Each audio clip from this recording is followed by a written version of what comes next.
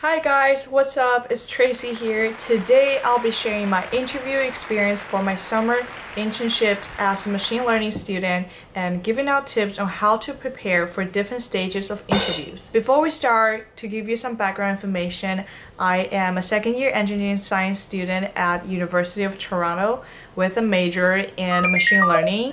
In the past 2 months, I have been searching for a summer internship.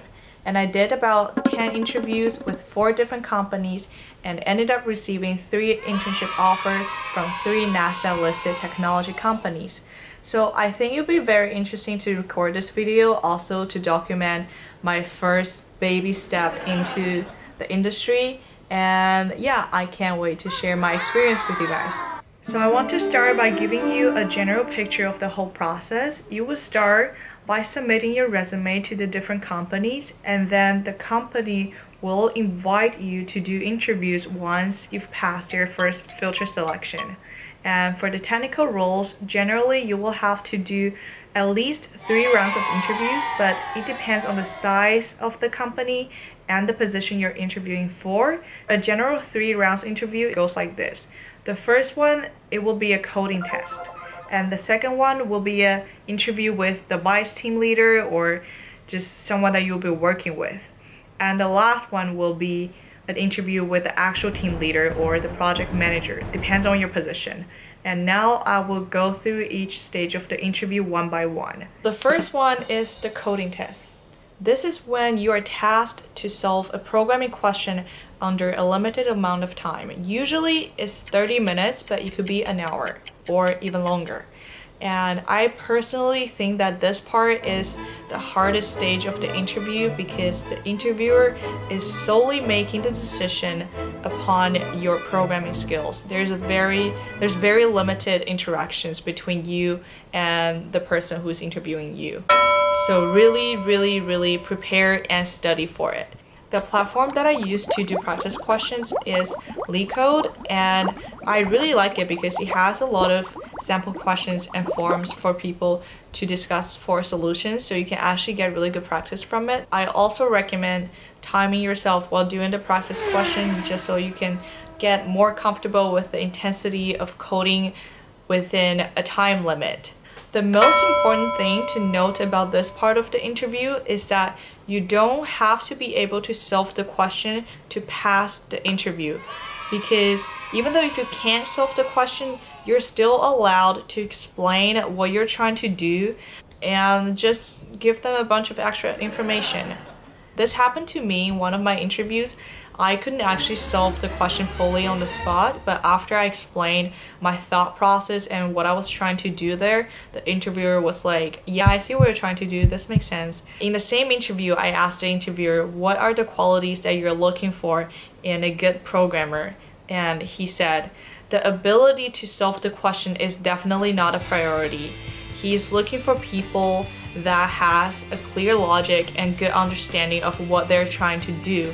I don't know who this person is, but this really saved me a lot of stress. Be confident about your programming skills and try your best to solve the question. Even if you can't solve it on the spot, explain what you're trying to do. After passing your coding test, it will then be your 2 interviews with the big men. So it will be your coworker or your vice team lead, a project manager, just anyone that you'll be working with. And in these 2 parts of the interviews, they will be looking at your other qualities and the soft skills. For example, your communication skills, your work ethics, your attitude. However, most importantly, they want to see if you will be a good fit for the team and the project. This is really your time to present them yourself as a person, but not just your programming skills. And I consider myself pretty decent at communicating, so personally I found the last 2 parts of the interviews quite easy to handle. That being said, I still had to study before the 2 interviews and it definitely helped. So what I did is that I made sure that I went over all the technical details of the projects that I had on my resume. Because in these 2 rounds of the interviews, they will really go into details of your past experience to see if you have the right skills or experience for the internship.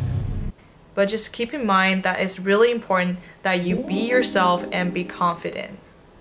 While you're preparing for your interviews, I want to remind you that this is not going to be easy, and I know you're stressed out, and I know you feel bad that you have to compromise school for a little bit, but guess what? It happens to all of us. I remember before my first coding test, I was so stressed out. I couldn't even go to school for a whole entire week, and all I did was lead code from 9 to 10. But guess what? I ended up passing the interview, so I think that's a W. I was also doing interviews in between my finals. When classes were still in person, one of my friends had to skip an actual exam to do an in-person interview with this company in a different city. You know, but it's all going to be worth it at the end, so don't feel bad that you have to compromise schools or other events for a little bit. So that's it for today's video. I hope you feel a little bit more prepared and confident after watching this, and I wish you the best of luck. But for next time, I'll see you for now. Oh, okay.